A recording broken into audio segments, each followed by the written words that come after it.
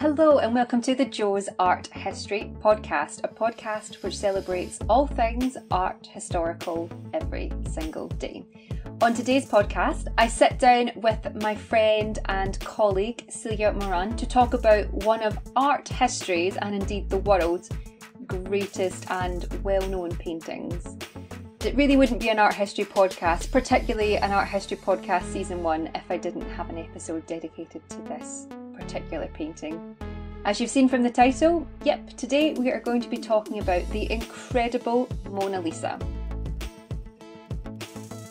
Now, you may be surprised to hear that the Mona Lisa is completely steeped in history, and for one small painting, it certainly has more than one interesting story attached to the history of this piece. It's one of Leonardo da Vinci's greatest works, and of course people queue out of the Louvre in Paris every single day to see this incredible work. If you've been lucky enough to travel to Paris and see the work for yourself, then you'll be fully aware that it isn't actually a large painting. It's quite small.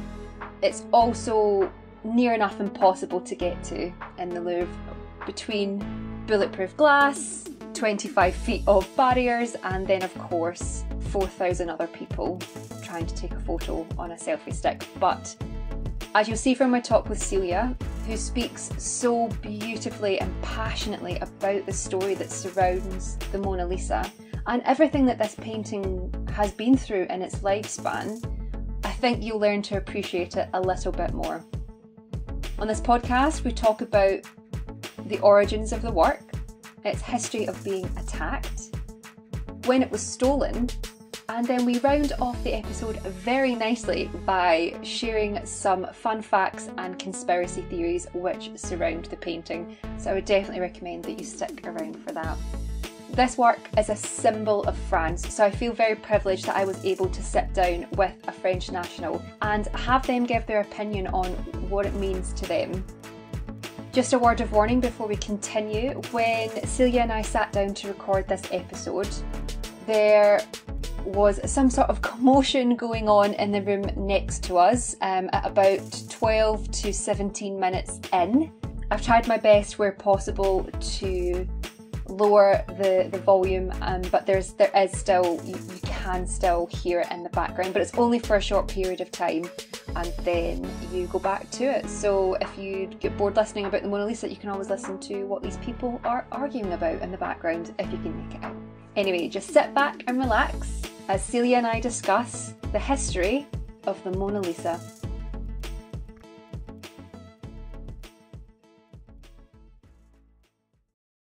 And you were 14, 15? Yeah, no, 13 or 14. Okay. Yeah, I was really young and she was so small. That's it though. I had the same reaction as many other people, because when you see her, you imagine she will be bigger because she's such a big work of art in art history. Well, that's and it. You just have this tiny piece in this huge box of glass, and you have thousands of people around you with their phone or stick or thing like that. It was not already the selfie stick craze. Oh my gosh. But people were taking picture of this one, and it was, I was more impressed by the painting next to it. What's the name of this one? It's the Madonna on the Rocks, isn't it? No, it's Les Noces de Cana. Oh, is it not Raphael? Oh no, God. It's Veronese. Oh, I think it's Veronese. Oh my goodness. But yeah, I remember I stopped in front of this huge painting because it's the hugest painting in the Louvre, and you have this huge one and this tiny one. I was like, but why people are just looking at Mona Lisa when they have this incredible thing next to it? Oh, that's it. That's it. It's because I remember the first time I saw it, I was 21, and I'd gone to Paris for my 21st to go to Disneyland Paris, not to go to the Louvre, even though I was an art history student, to go to Disneyland Paris, had my priorities in check. And my sister and I were like really excited. We got up dead early because obviously you have to queue for like a fortnight to get in, because it's just like they do it really well. Like the build up to get into the Louvre, like you've got this like beautiful old historic palace right on the Seine. Oh right, this is the one that's next to it. The wedding feast at Cana. Oh my gosh. And this just huge. And it's in the same room as Mona Lisa. And you have those huge amount of people. That's amazing. In one painting. Do you know, it just shows you how, like, underwhelmed I was after seeing them. Because I remember my sister and I, like, we were like, oh, because, like, obviously it's, like, signposted the whole way that you go in. And we were, like, really excited. We were like, oh, and obviously we went through the ancient Egyptian section. And this is when I got a bit of a beef with the Louvre, because I was kind of like... Initially, I was like, we'll go to the mummy room. And then we went to see all the mummies. There's maybe like 75 mummies. And then we went into a tomb that they had literally like brick by brick taken apart and rebuilt in the Louvre. And then we got lost and ended up in the basement of an actual castle, like a medieval castle that they'd take. The original castle, because Le Louvre was an important place in Paris. It was where the first castle were built. So you have the medieval, and then they've been building up more things. Because Le Louvre was a castle before Versailles was such a big thing. Oh, so is that where Louis was then? Was this palace before he chose Versailles as his... I can't really remember in which way it is. Because you have the Tuileries too, which is another castle that's not existing anymore, because it has been demolished in the 19th century. But Le Louvre was primarily a state castle. It was where the king was living. Oh, see, already teaching me so much, Celia. There you go.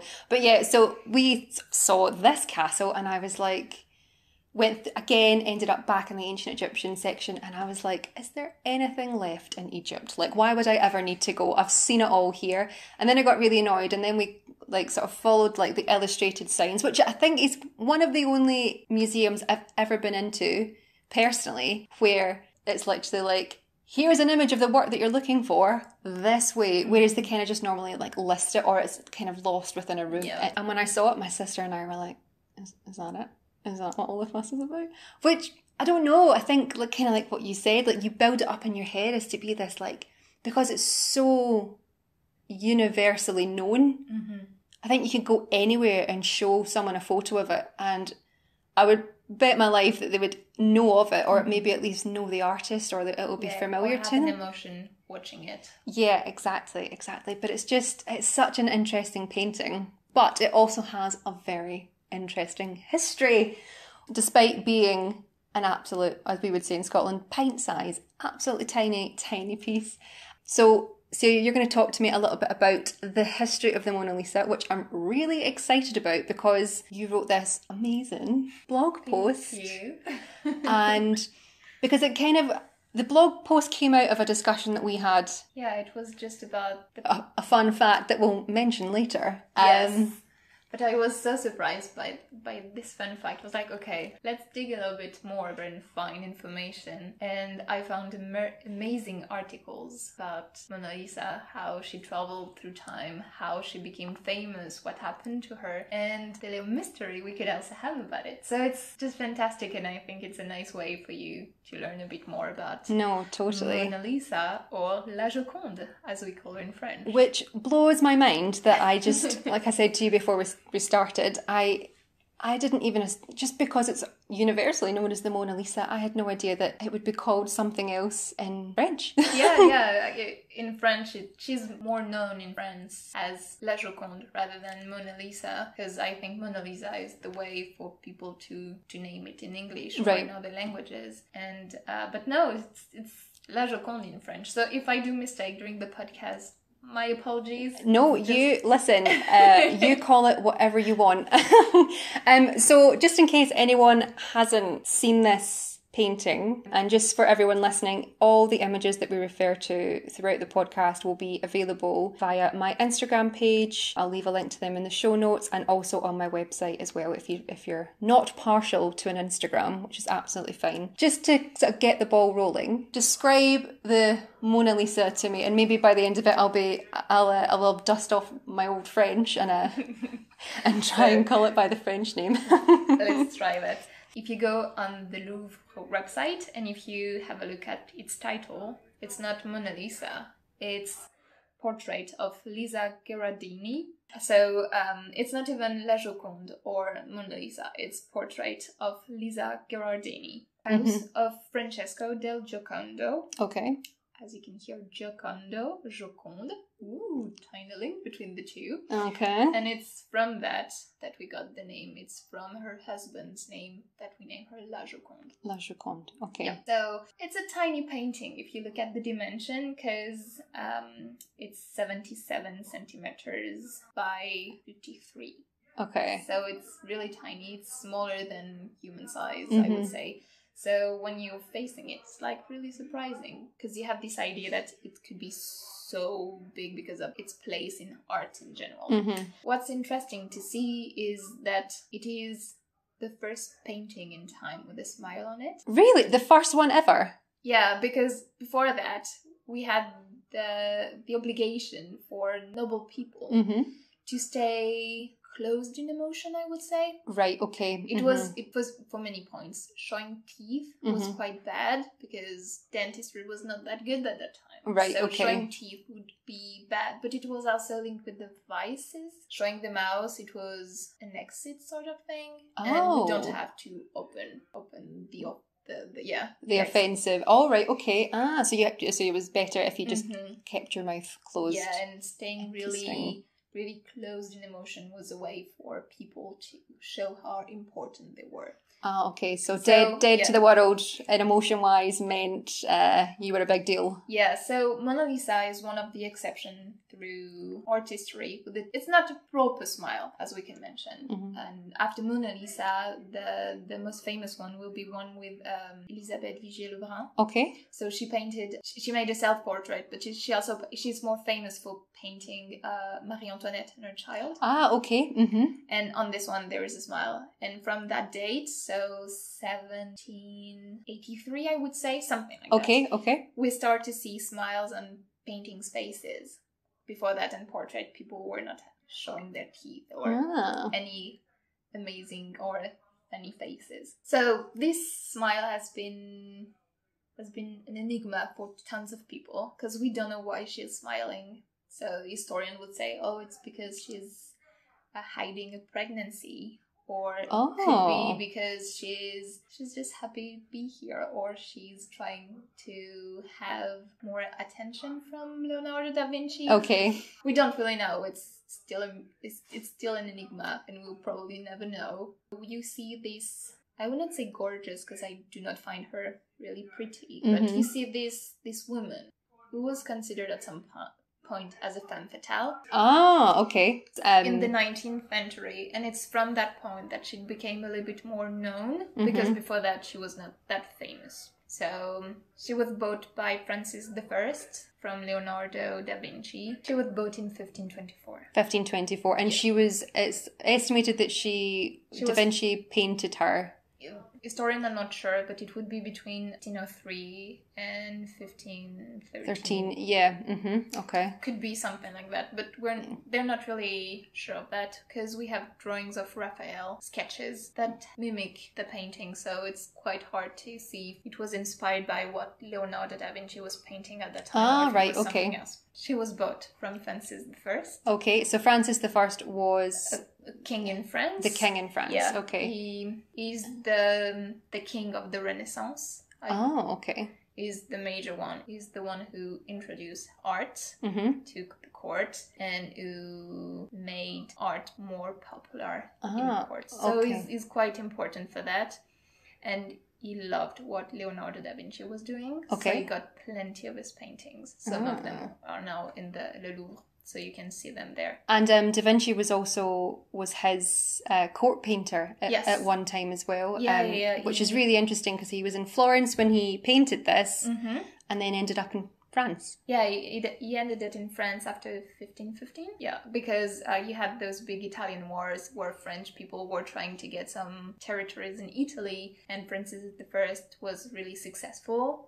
And after that, he asked Leonardo da Vinci to come with him to France and became a painter of the court. Very nice sort of upgrade. Yeah, so it's a nice position for Leonardo da Vinci. And I think he was one of the first foreigner artists to be part of the artist courts. Okay, so the first foreigner painter, the first foreign painter. Leonardo da Vinci is not just painter, he's also a scientist. This is true. And Yeah, at that time it's what he was famous for. Was his signs, not his paintings? Yeah, because he has not made plenty of paintings. Right, okay. Just few. We've seen what it was when Salvador Mundi came on. Yeah, well, that is a whole different podcast in and of itself. Okay, so it was bought by Francis I. Yes. This was after Leonardo passed away? Or was this during his lifetime? He passed away in 1519, so 5 years after. Okay. So he bought it from Leonardo da Vinci's assistant, and it stayed in the royal collection for a long time. Mm-hmm. Napoleon I asked Mona Lisa to be presented in Josephine's bedroom. Really? Yeah, so it was part of the royal collection. Oh, of course.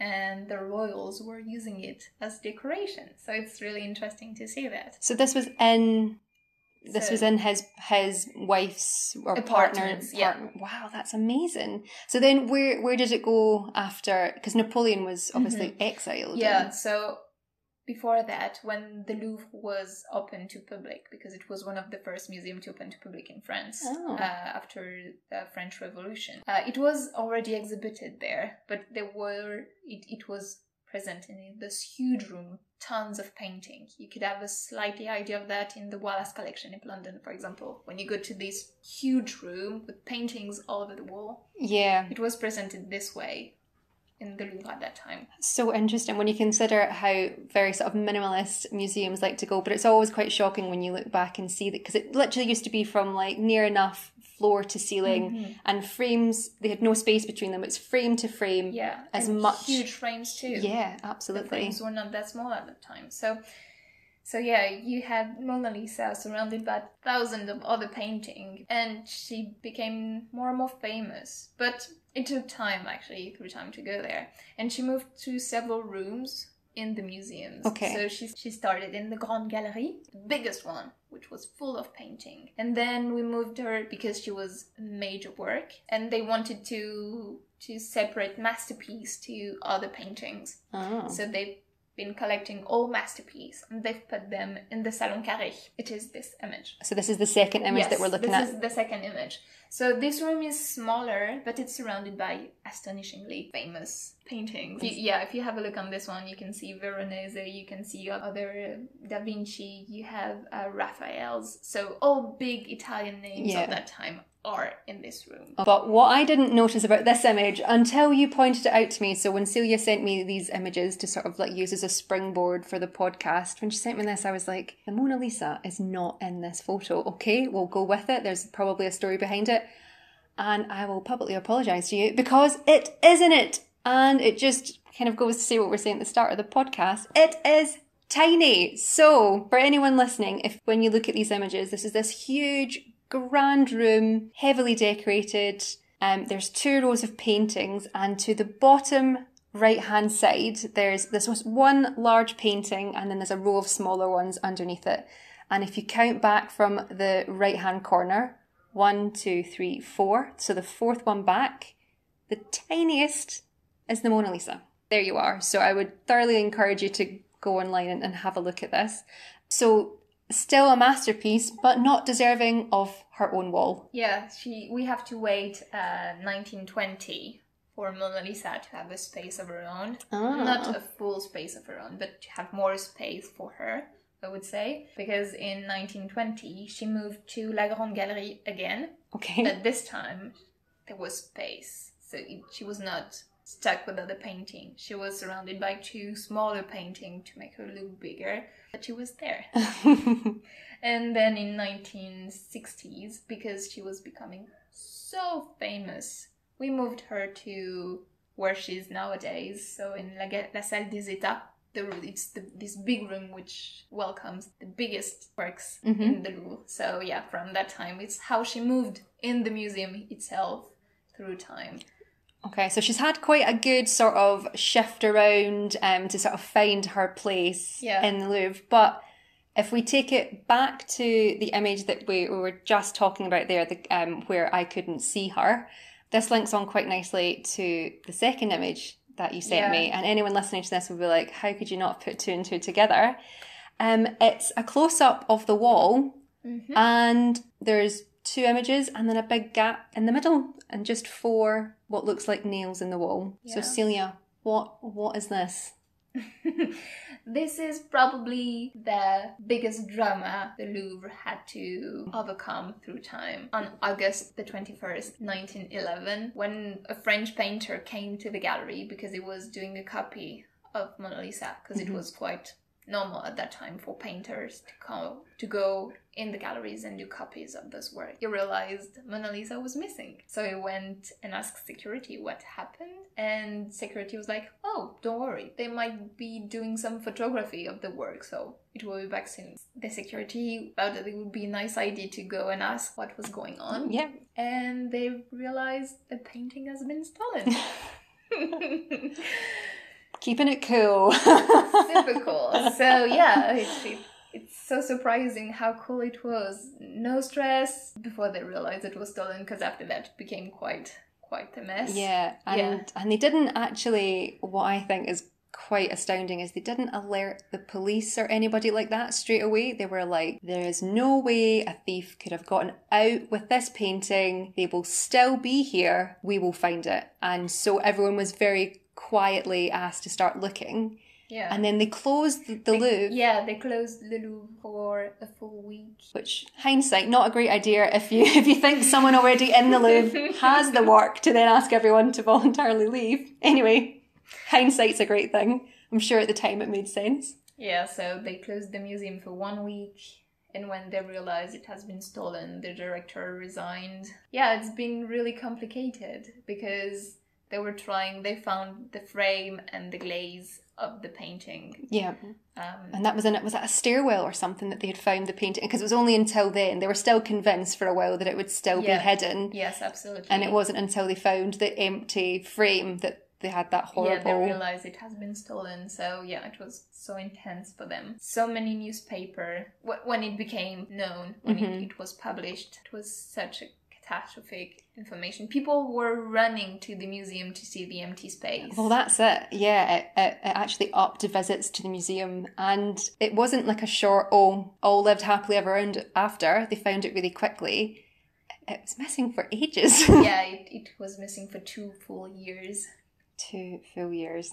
Incredible. Yeah. So, yeah, the thief was actually a museum worker. He was a glazier. So he's the one who created the glaze for Mona Lisa. So he knew how to remove it without damaging the painting, because it's quite a fragile one. Yeah. So it's really important to know how to handle it. So he knew how to do it, and he just removed it from the frame, hide it with material, and exit the museum like he would do normally. Yeah.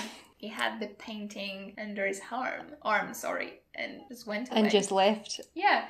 So yeah, it took 2 years for people to find the painting. He actually contacted an art dealer in Italy, the thief, named himself Leonardo, and he sent this message to the art dealer saying, oh, I have the painting you're looking for. How about we meet and I can show you the painting? The art dealer was like, okay, let's do that. But the art dealer also contacted police and other specialists who could help him to identify the work. So the name of this guy is Vincenzo Perugia. So he went to Italy. He's an Italian. You can hear it from his name. Yeah. From his name. He went back to Italy and tried to sell the work to the art dealer in Florence. The art dealer and the specialist realized that they were facing the real Mona Lisa. So they quickly called the police, and Vincenzo Perugia was arrested. But then it doesn't end there. There's this whole sort of humiliation that continues for the Louvre when the police start to question. Yeah, because Vincenzo Perugia was interviewed by police before that. But they never realized he had it. Well, that's it. It was hidden under his bed. So they've accused other major names, French major names, like Apollinaire, or even more famous for international listener, Pablo Picasso. They've been both arrested. Questioned and... Yeah, questioned. Yeah, because there was... Pablo Picasso was very known for being not sticky-fingered, but not very honest in how he acquired some art.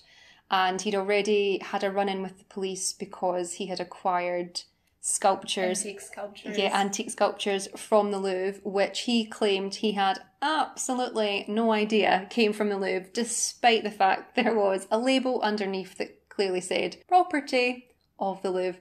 So he played it cool. But yeah, so they were questioned separately because these two were very good friends. Yes, they were good friends at that time.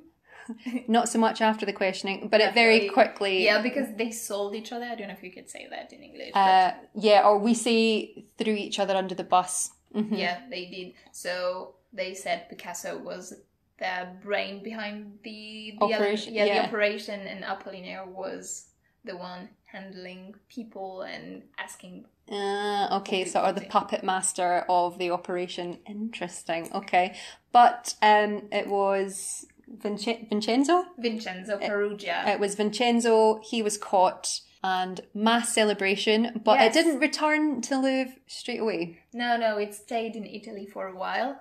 Because when Vincenzo Perugia was questioned and people asked him why in Italy, and in his mind, his reason was it's because Napoleon I stole it to Italian people, and because it's a representation of Italy, it's a masterpiece that belongs to Italy. It needs to go back to Italy.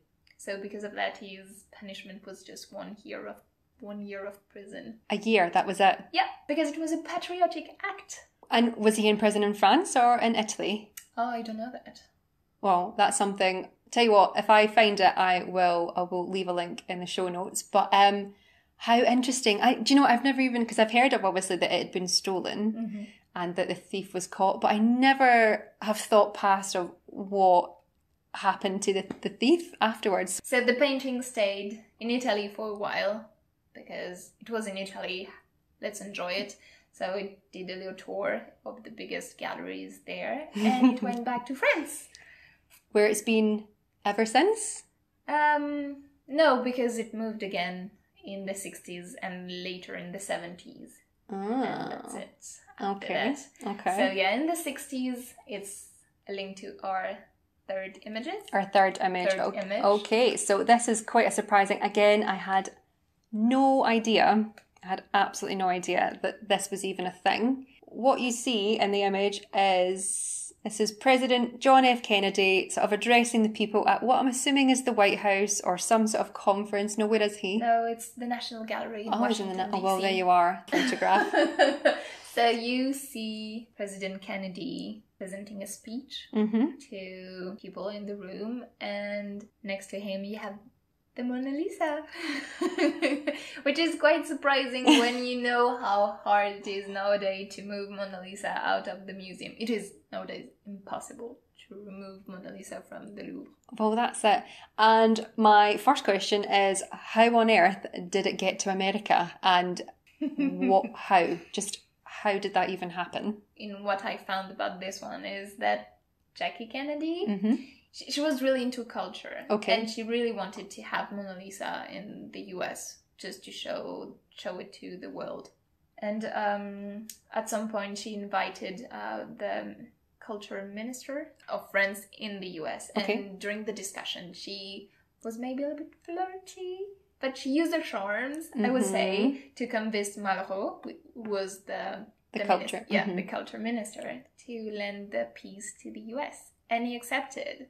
It was an also drama, but this time not in the Louvre, but in France in general, because why on earth would you leave the masterpiece and let it go to the US? But yeah, it left there. It was a high security trip. Well, that's it. And it left France under very sort of tight lock and key security. Nobody could get at it, and it actually made its way to the US via a very beautiful and elaborate French ship liner. Yeah, a new ocean liner at that time, the SS France. Okay. And the Mona Lisa had her own suite in the boat. So first class, security, everything's fine. She arrived there, she was more than well welcome, because 1.7 million people queued to see Mona Lisa, and we estimate that people stayed and stared at her for 20 seconds. Not much. No more. No more than 20 seconds. Yeah, because the amount of people and the shortest time she was here and everything, it's... Do you know what, it's kind of like a modern day Kasama mirror room, actually. Do you know that way when you go in and you only, if anyone doesn't know what a Kasama mirror room is, it's an artist that does these beautiful sort of mirrored installation rooms, and they're either filled with like pumpkins or lights, and whenever they are shown anywhere in the world, the queue is not only around the corner, but it's so long that you get about 20 to 30 seconds and that is it. So kind of like a modern day Kasama then, actually, with the frenzy. It was a huge success. And at that time, so... Because it showed in Washington first, and then it made its way to New York. For a short time too. Which is just amazing. And I read that it was insured at the time, so this was 1962, for $100 million. From your blog, you have included this incredible quote, which again completely blew my mind in another way. So I have it here, and it says... This was John F. Kennedy addressing people, what I'm assuming, at the Washington, when he at the unveiling. Yes. And he says, "This painting is the second lady that the people of France have sent to the USA." Now, Celia, what is the first lady that France have sent to the USA? The Statue of Liberty. So this is one of these things that I was like, did I know this? Did I know this? Because it rings a bell, but it was also like, what? Yeah, it was because it's an emblem for the US. The Statue of Liberty is an emblem to the US. So having France sending them the Mona Lisa would have been like France sending them the Eiffel Tower, because it's as famous and as important in the cultural landscape of a country. So it's really interesting. And if you go back to Paris and in other places in France, you can see copies or smaller version of the Statue of Liberty.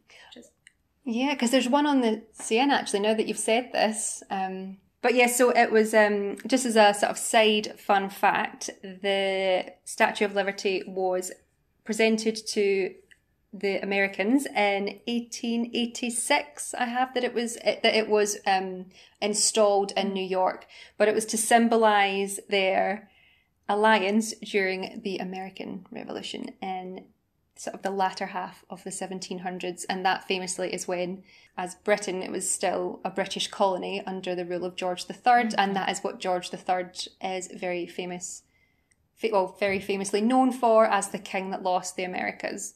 But anyway, an amazing photo, and amazing that it attracted so many people. Yeah, but it was also, so this was in the 60s, it came back to France, and then Japan asked to lend the work. Okay. So it went to Japan in 1974. 1.5 million people went to visit this exhibition. So it was another huge success. Yeah, she can pull a crowd, let's be honest, Mona, yes. She can pull a crowd. Yeah, even nowadays, when you know how many people come daily to see her. Do you have a rough idea of how many people come? I read it was, I had about 20,000. 30,000 people. 30, oh my gosh, that's bonkers. 80% of the visitors in the Louvre come just to see Mona Lisa. And that's the thing, it's not cheap to get into the Louvre either. It's about €30 to get in. But then again, I suppose it's one of these amazing cultural phenomenons where you have to see it. It's one of these sort of bucket list situations. Oh my gosh.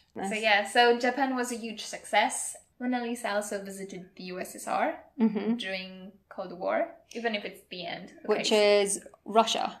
USSR is nowadays Russia, just in case. Yeah, in Moscow. So it stopped in Moscow because when the Louvre was planning to send Mona Lisa to Japan, Air France had to fly above Russia to go there.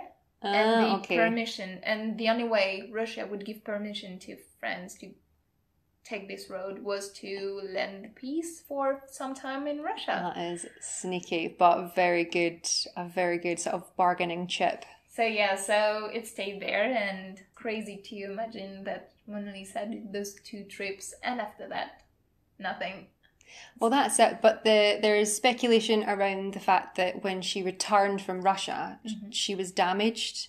Yeah, it's quite complicated. Mona Lisa has been painting on the wood panel, It's a really fragile one, and it has a huge crack in the back. Right. And traveling within different climates and things. And the air conditioning in the plane and things like that. Even if it's quite controlled in some way, it can still be damaging, and it's moving, and you don't know what's happening. And also because it's on wood, which I didn't know either. I don't know why I just assumed it was on canvas, but of course it's on board for when it was made.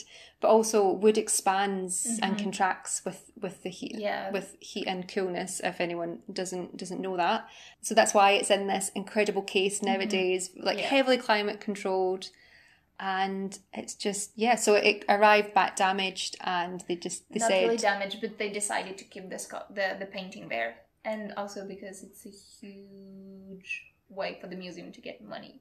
Well, that's true. That is true. I mean, 30,000 people less a day. Yeah, lending the painting would be a huge loss for the museum. Mona, so that's her. She's back safe.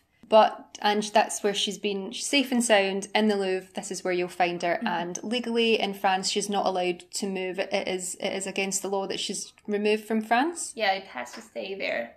Which is incredible. But she's had a bit of a rough time. She's not been loved by everybody. No, she's had a couple of run-ins with people, and she's actually been attacked a few times. So Celia, you have some examples of times when she's been attacked. Yeah, so go on, what have terrible people done to poor Mona? So before a trip in the US in 1956, a Bolivian boy came to the museum and threw a stone at it. So it damaged the painting. I will send it. The image? Okay. So this image that we're talking about, it is Mona, but with a horrendous crack to sort of on her elbow at the sort of bottom right of the canvas. I mean, and it was a small child that did this, that threw it. What was a child that threw it? It's not a child. It was a boy working in a cafe in Paris. Oh, right, okay. Yeah, and he explained that he has so much anger against the painting that he just needed to attack it. Okay, and then this is when they decided, we're gonna give it some better glass. To move it and put more security around it, even if it had glass before, but it was how to prevent that to happen again. Well, there we are. Then in Japan, 1974. When she was on her holiday. Yeah. A lady threw some red painting on Mona Lisa. She threw red paint on her. Yeah, so she was, of course, protected, but she threw painting on the glass that was there. Just because she was thinking that the handicapped people were really bad handle for this exhibition. Oh, so it was a protest for the lack of disabled accessibility. I mean, if you're going to protest, it's a good protest, absolutely. Yeah, it's a way to be. But the work was fine. Yeah, it survived. She learned. Nothing happened to her at that time. She was protected. People knew what to do. Mm-hmm. And more recently, in 2009, a Russian lady threw an empty mug at Mona Lisa. And she threw like an empty tea mug? Yeah, it was a tea mug, but she threw it at Mona Lisa for no reason. She never gave a proper explanation why she did it.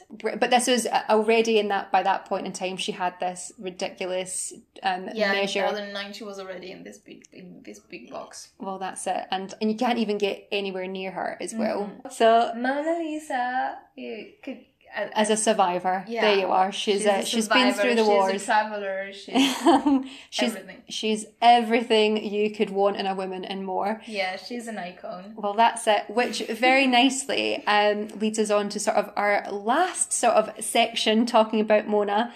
So, as you are well aware by now, this is a painting that is steeped in history and is beloved by millions, but it also has a lot of interesting, fun facts, but also a lot of conspiracy theories around it as well. And this is how you ended your blog post, which I will leave a link to in the description for anyone that wants to read it. And I just loved it. So Celia, could you tell us your wonderful fun facts about Mona. So, the first fact we can learn about Mona Lisa is that Joconde in French comes from Giocondo, which means happy in Italian. Oh, okay. Okay, so it was the nickname of her husband, and she took it from him. So La Joconde is from Giocondo. Giocondo, which is happy. There you are, which maybe explains the mystery behind the smile. Or... That's true. Mm-hmm. Okay. I may have cracked it, people. You heard it here first.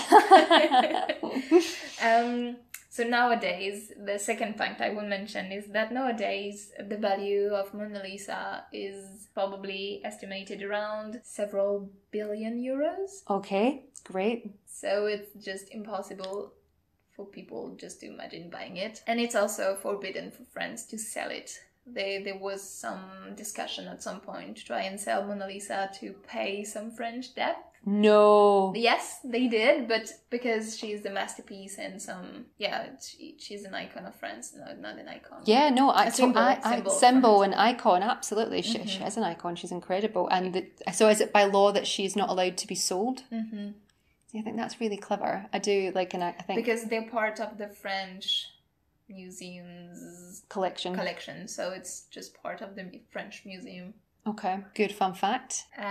Put your wallets away.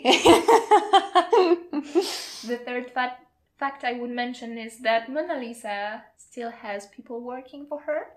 Oh. Every day, at least 6 people are working for her security. She has her own security team? Yep, the one in the room. Okay. But also video security and all things around it. Well, there you are. Not only is she an proper icon and status then if you have people working for you and you're painting. Yeah. Fourth fact. Okay. Mona Lisa has her own mailbox. It is the fact that pushed me to write this article. But when I discovered that, I was like, that's incredible. She has her own mailbox. People can write to her. So she received love letters so many times. She received wedding questions and wedding question. It's I don't know. It's so she receives like proposals, love letters.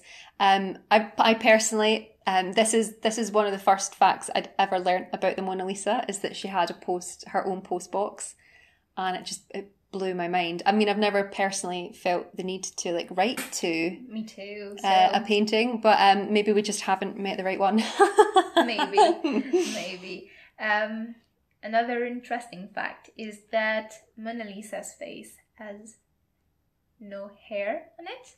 Yes, so this is something I didn't realise until I read this fact, and it's true. And by that you mean, of course she has hair on her head, but she has no eyelashes, she has no eyebrows, and go away and look at it because you're going to be like, how?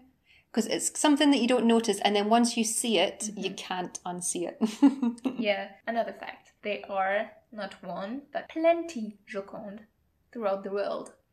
Oh, yeah. Okay. And if you go and have a look, you can find really similar painting in Madrid, in Norway, in Baltimore, Maryland, USA, and also one in the Hermitage Museum in Russia. Really? And if you observe those paintings, they're really, really similar. So they've never been attributed to Leonardo da Vinci. Mm-hmm. They are attributed to his studio. Studio, absolutely. Mm-hmm. It's just really interesting to see the several versions of Mona Lisa.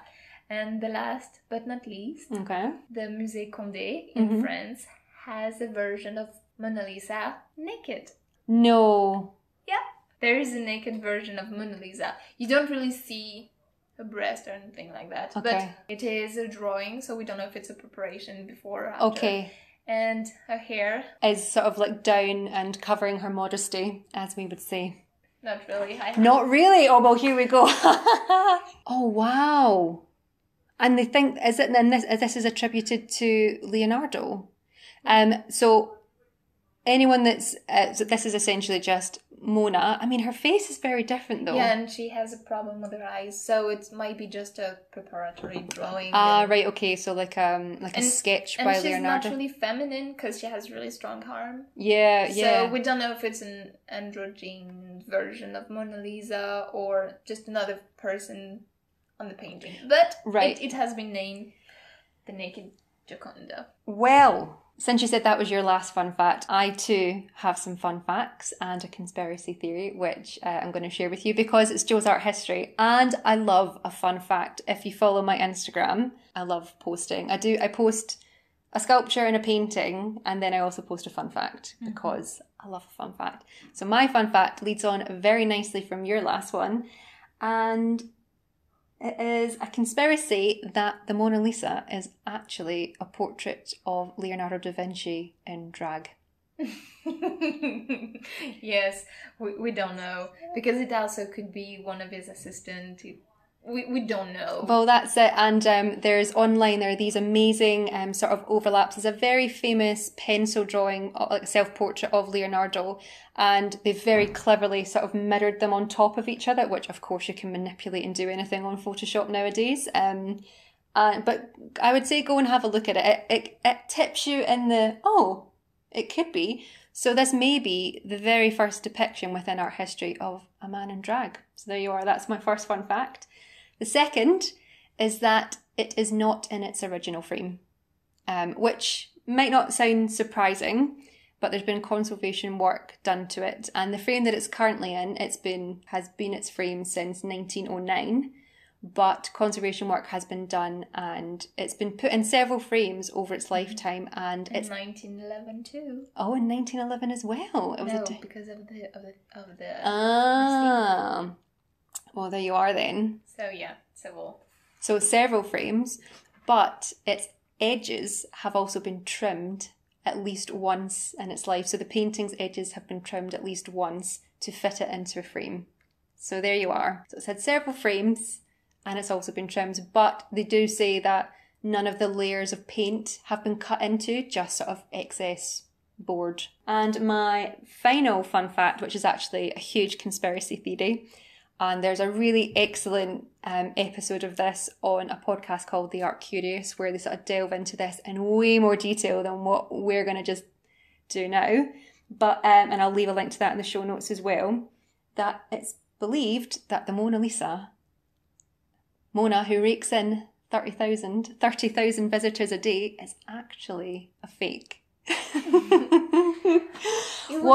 So weird. What do you think of this? As a French national, how does this make you feel? It can be true. Really? Do you think so? No. Oh no, you don't think it's true. My French part speaking. Now, it would be really surprising to be true. Yeah. Because they're just spending so much time just checking the painting all the time. They moved it in the museum a few months ago, because they were redoing the room, and they moved it at that time, and they've done checks to see if everything was fine, and it would be really weird for them not to realize it's a fake one.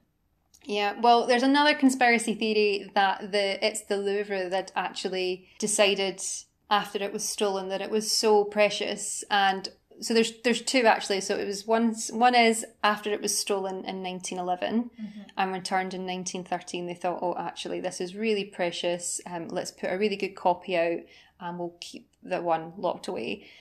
Second time when these rumours started to sort of flare up that it could be a copy was when it was sent away during World War II. Obviously the Nazis were advancing on France, and what they did was, and it was a sort of a worldwide thing, where museums and churches cleared out their sort of precious belongings, and if it was a church, for example, stained glass windows were removed and they were all put into storage in vaults and castles that were not near the front. Yeah, exactly. And this is when they decided that the conspiracy theory is that at one point they sent a fake Mona Lisa to an inventory registered vault that everything was going to be kept in, and that if the Nazis invaded and got to the Louvre, which they did, they would be able to track down where Mona was. So the idea was that they sort of scurried her off in a different direction. So like classic decoy move.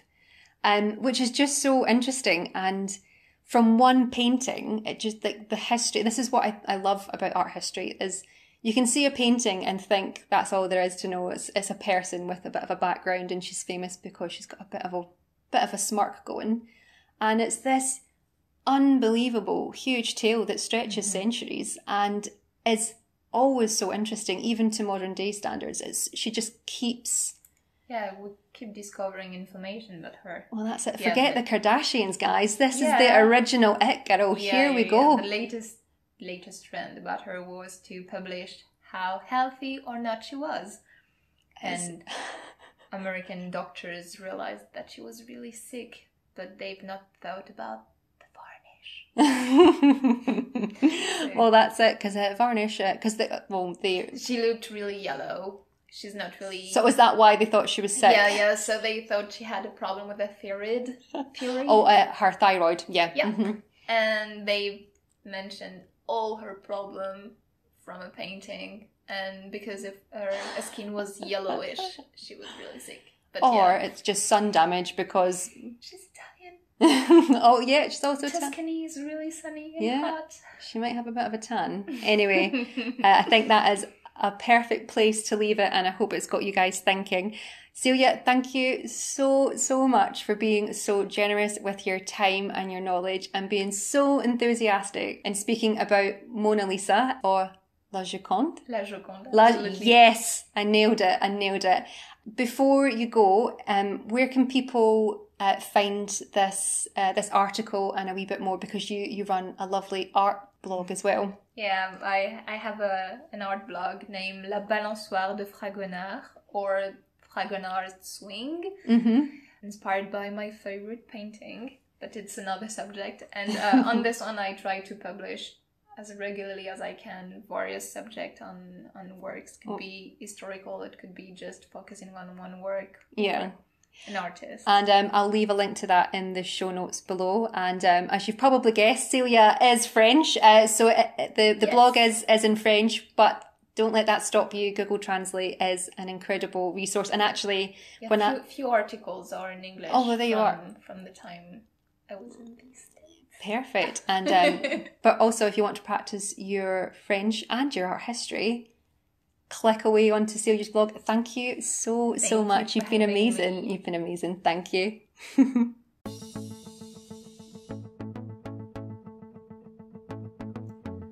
And there you have it, the end of another episode of the Jo's Art History podcast. I would just like to take this opportunity again to thank Celia for being so passionate and generous in both her time and sharing her knowledge on this incredible piece, which I hope you have learned a little something or two. I definitely walked away feeling way more knowledgeable about the history of this painting than what I did entering into the chat, as well as a little bit more about the history of the Louvre as well.